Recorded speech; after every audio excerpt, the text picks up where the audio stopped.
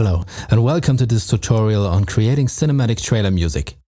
I'm Martin of Epic Composer and today I'm going to show you how I created the hybrid orchestral trailer music for our Monument sample library trailer, using Monument and Monument Pro almost exclusively. For those of you who haven't seen our Monument trailer video yet, I thought we'd just start by watching it together once more and listening to the finished music.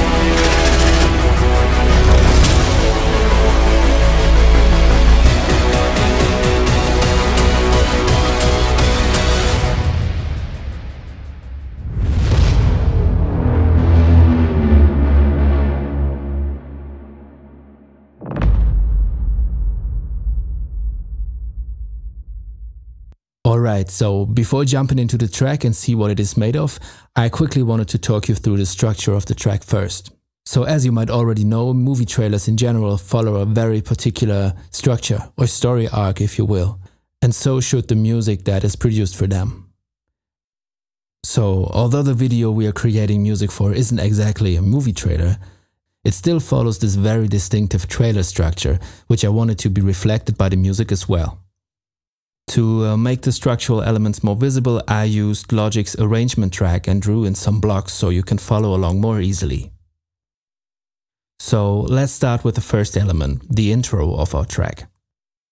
The intro needs to establish a certain mood and set the scene for what's to come, both in the music and the video. I wanted to keep the intro quite simple, so the pictures can speak for themselves.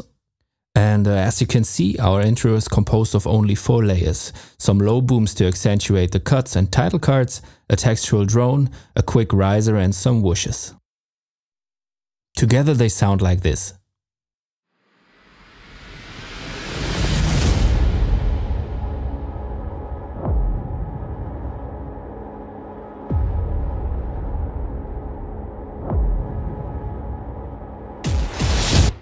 Okay. Moving on to the next part, the build-up. Here we want to build tension towards the climax of our track and establish a sense of urgency and pace. In order to do so, I added a simple 8th note synth bass and a little synth plug line in the second half.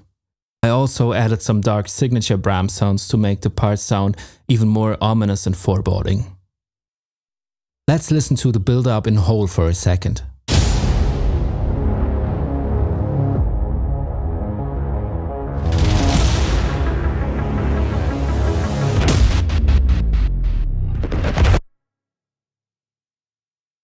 So as you can hear, I added a little break in between the build-up and the next part. This is actually a pretty common thing in trailer music, since it allows the audience's ears to reset. Some silence before our big climax part also helps to make it sound much more massive when it kicks in. It also gives the video editor some room to cut your music and rearrange the parts if needed. So to transition into the break, I added a combination of sound effects to make it a bit more interesting. We have a short riser that leads into a downer and some cool whoosh sounds. This creates quite a complex sequence of effects that makes the break sound much more interesting than just a riser or a single hit.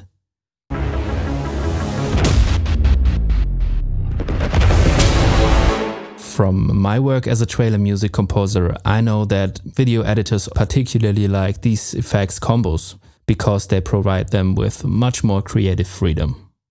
Okay. Onwards to the main part of our trailer music track, the climax. So this is where we bring in the big guns and go all in.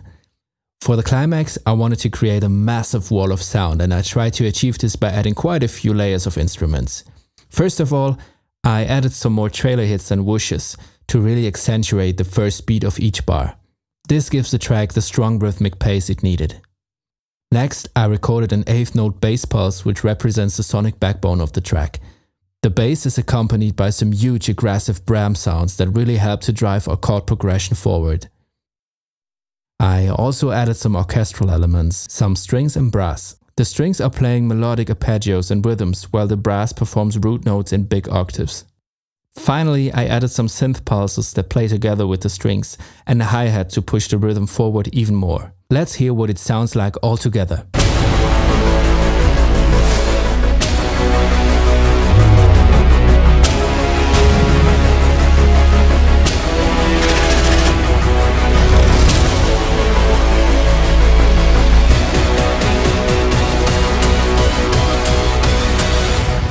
Okay, so towards the end of a climax, we transition into a quick and punchy drum fill that is emphasized even more by the strings and synth pulses. I even cut up the riser to go along with the choppy feel of the end of the climax. While in our particular video, the fill was used to emphasize the quick changes of titles, it's generally a very good idea to bring in some rhythmic complexity at the end of your trailer track, so the editor can apply quick cuts and visual effects if needed.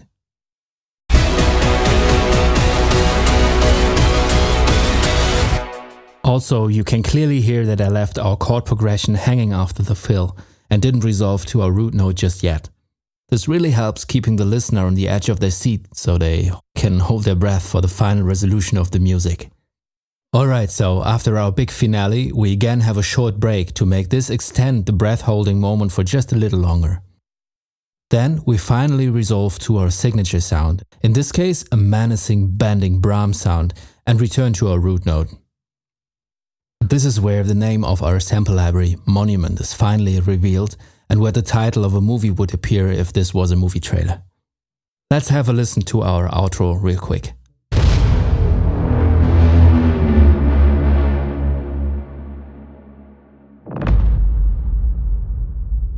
Alright, let's go back to the beginning of our track and I'll show you which sounds are used and how I process them. Like I mentioned in the beginning of the video, most of the sounds used in this trailer come from our Monument and Monument Pro libraries, with the help from a few third-party orchestral and synth patches. Okay, so I started mapping out the first few bars of our track with some booms from the Monument sound pack. Instead of using the same sample over and over, I used different boom sounds to have a bit more tonal variation. I also placed a quick little whoosh sound underneath the final boom of the intro to transition into the next part. Next, I felt like a quick musical ramp into the track would help with the first part of the video that slowly fades in. For the ramp, I used a combination of a riser and two layered whoosh sounds. I cut up the riser and only used its final bar or so. Then I added an atmospheric drone sound from Monument's Atmos sound category, which slightly changes and evolves over time and gives us a cool, suspenseful sonic backdrop. That's really it for the intro. You see, sometimes less is more, and since we have some cool pictures to go along with it, I didn't feel the need to add anything more to the intro.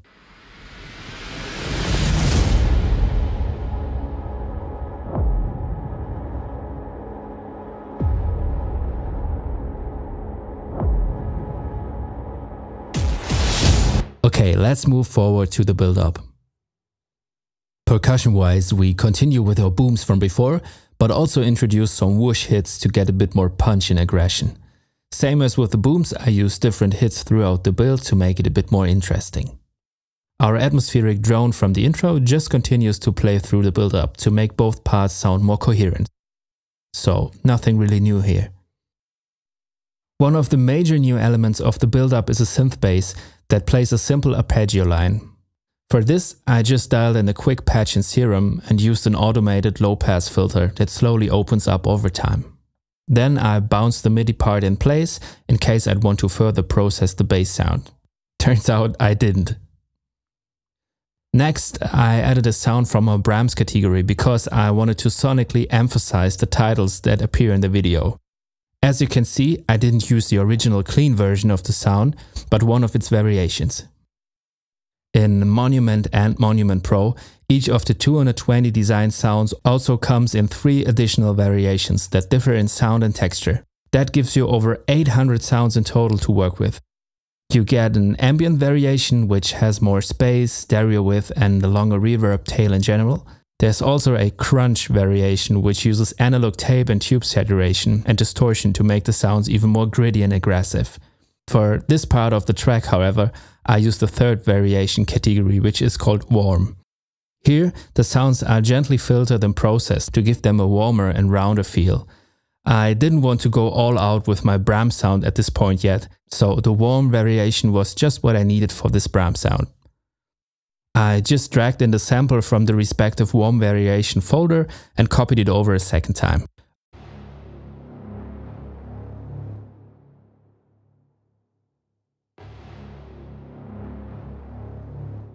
Okay, so next we have a quick little synth pulse that just works as a rhythmic counter melody, if you will, to the synth bass arpeggio.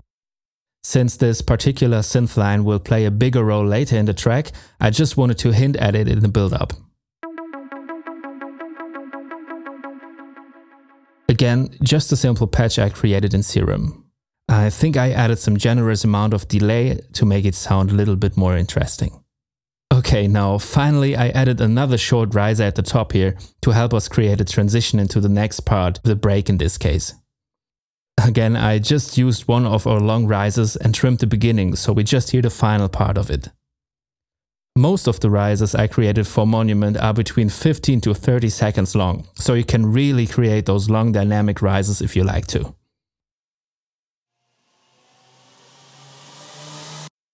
In the break we have a complex sound effects combination made up of a shuddering downer and some cool whoosh effects that lead into the climax. Again, I just chose some samples from the Monument sound pack and dragged them into the project, so no need for any additional processing really. Alright, now we're back at the climax of our track. I really wanted it to sound as epic and massive as possible. So I added some synth sounds, effects and even some orchestral elements. Let's have a look at the tonal backbone of our track, which in this case are the brims. So if I open the brims folder here, you can see that I switched from audio to MIDI with these 3 tracks here. I used the new interface of Monument Pro this time because it allows me to change the root node of a sample very easily using key switches. So as you can see in the MIDI data, I used one of the brim samples here at D#2 and used the key switches below to change its tonal center.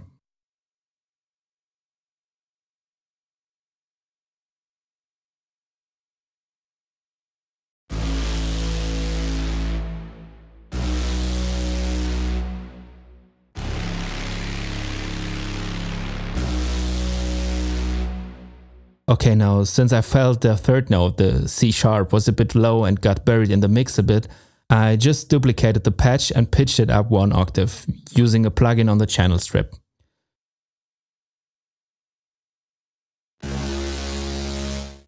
So when played together, now the C sharp cuts through much better.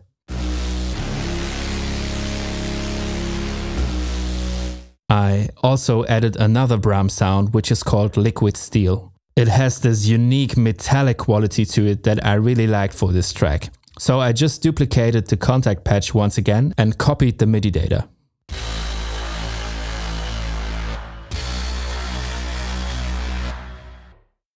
Together they sound like this.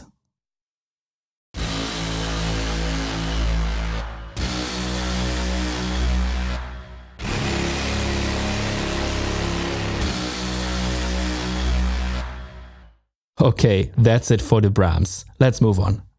So, right at the top here I added a string arpeggio line to the root nodes of the brims. I used Albion One's short strings ensemble for that, and although this particular patch combines all the instrument groups of the string sections into one, the arpeggio is mostly played by the violas and cello.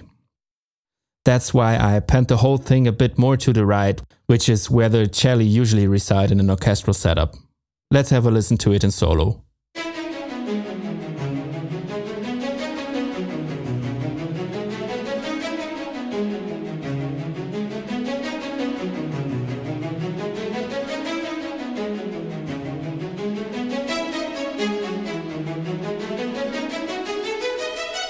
Now that the arpeggio was in place, I felt like the track could use some additional drive from the string, so I just copied the patch and recorded a simple 16th note spiccato line to support the chord progression.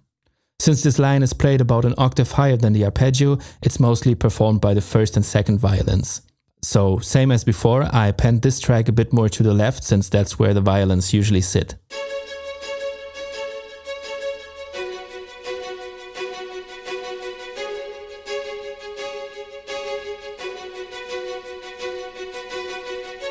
Panning these orchestral elements a bit more towards the edges creates a nice hole in the middle for all our percussive sounds and synthesizers. So when played together, the strings create a nice and wide orchestral accompaniment for the other elements.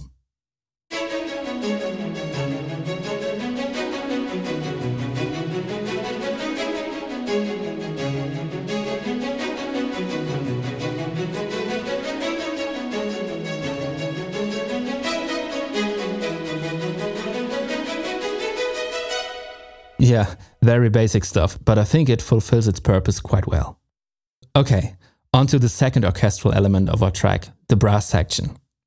So here I just wanted to get some additional mid-range and raspiness from the brass, so I chose a French horns patch for that. I think it was the 9 French horns patch from Metropolis Arc 1. I just laid down the very basic root notes of our chord progression in octaves and didn't even bother to write the modulation wheel, as it seems.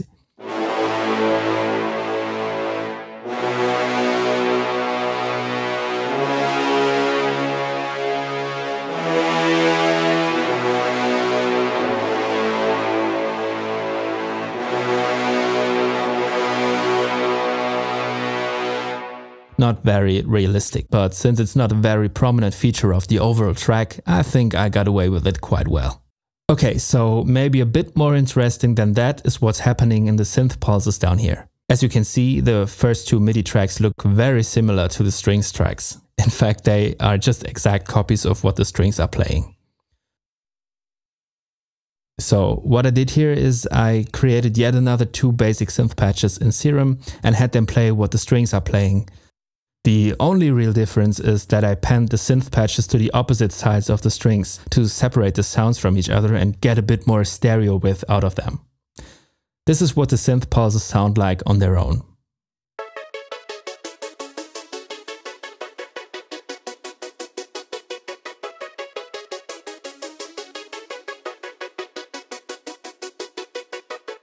And this is with the strings added.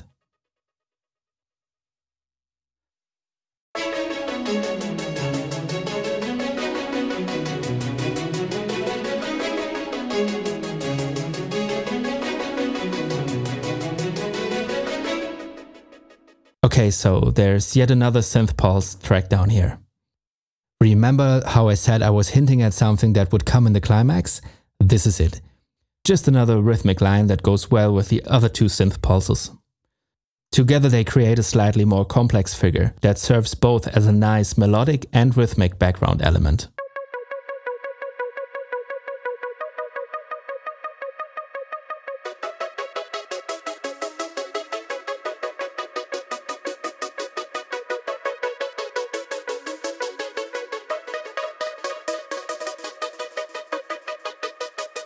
Alright, so before I forget, we also have a couple of bass tracks that build the sonic foundation together with our brim sounds. The first one here is just another synth bass pulse I created with Serum, and it chugs along in 16th notes.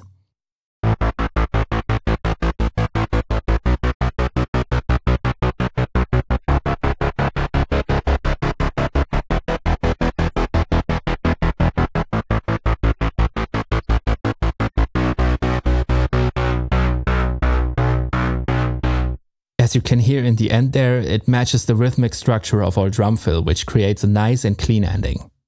I felt like my first synth bass patch had a great sounding mid-range, but it wasn't really giving me the sub-frequencies I needed.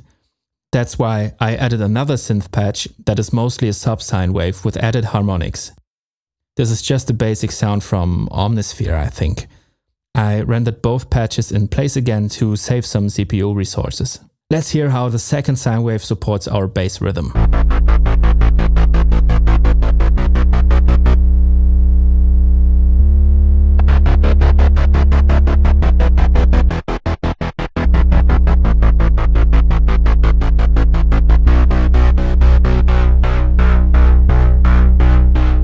See, now we have a really solid low frequency range in the track.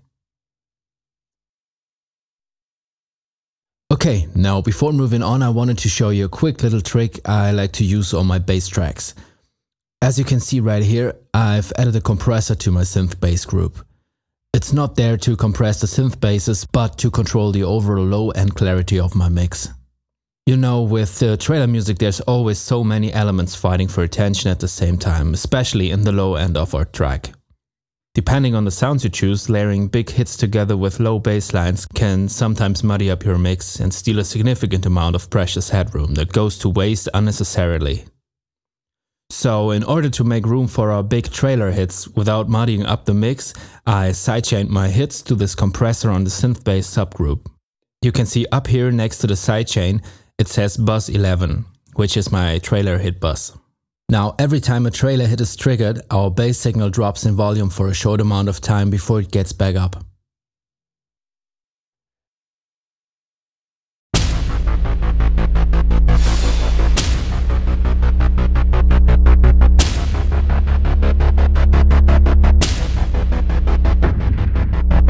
This allows us to give both elements their space and prevents muddy sounding frequency clashes, particularly in the low end. So, of course, I could have used other tools like a multiband compressor, for example, to just make the low frequencies of our bass group drop with each trailer hit. But since I was moving forward quickly with this track, and I know it by heart, Logic's stock compressor was all I really needed for this moment. Okay, so with all those elements in place, I was already quite happy with the sound of my track, but it felt like it could use a little bit more rhythmic drive, like some sort of shaker or hi-hat. Instead of just dragging in a standard hi-hat sample, I wanted to experiment a bit. So what I did was, I quickly added another instance of Monument Pro and loaded a short hits patch. I found a sample with a nice attack and high end, and as you can see, I dialed down the release control to make it more and more snappy. I also turned up the low cut filter here so that all is left from the short hit is a quick burst of high frequencies, very similar to a hi-hat. In order to get even more snap out of it, I added an instance of Logic's stock envelope shaper to the channel strip, raised the attack portion and lowered the release portion of our sound. So as you can see, you can get a lot more out of Monument Pro than just the plain samples. If you experiment with the controls and tuning options of the interface, there's really a huge range of unique sounds and effects you can come up with. Okay, on to the final effect sections of our track. Let's start with the trailer hits. I just dragged in a couple of different trailer hits and layered them with each other.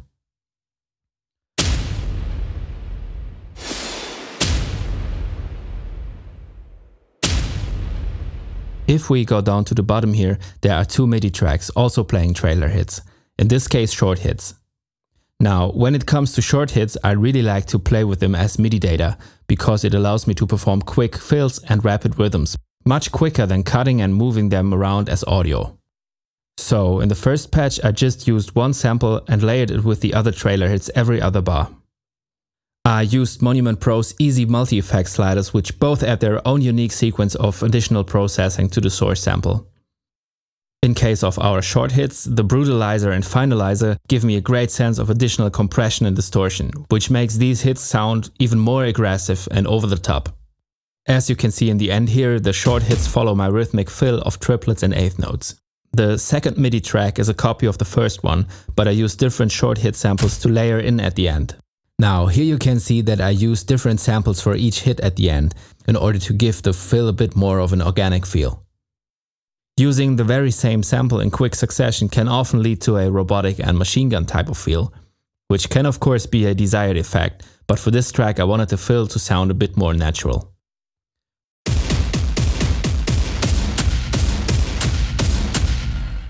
Cool, hits done, let's move forward to the whoosh effects of our climax. So these sounds here are mostly quick whoosh-ins or transitions I use to accentuate the images in the video.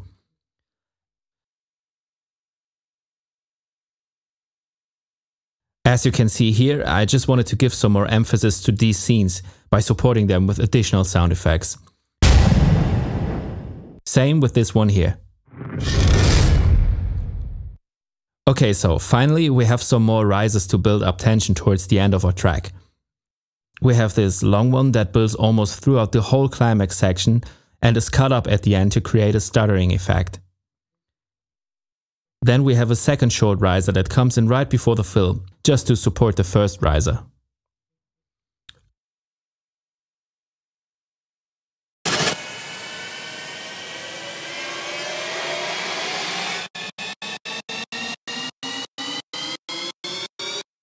Okay, cool, that's pretty much it. After our massive climax part, we are going back to minimal for our final sound of the track. All we have here is a basic boom and whoosh sound and our signature brim. If I open the brim folder real quick here, you can see that it's composed of two individual layers. One is our brim sound from before, and the other one is a cool descending tonal effect from our bends category. That's what it sounds like in solo.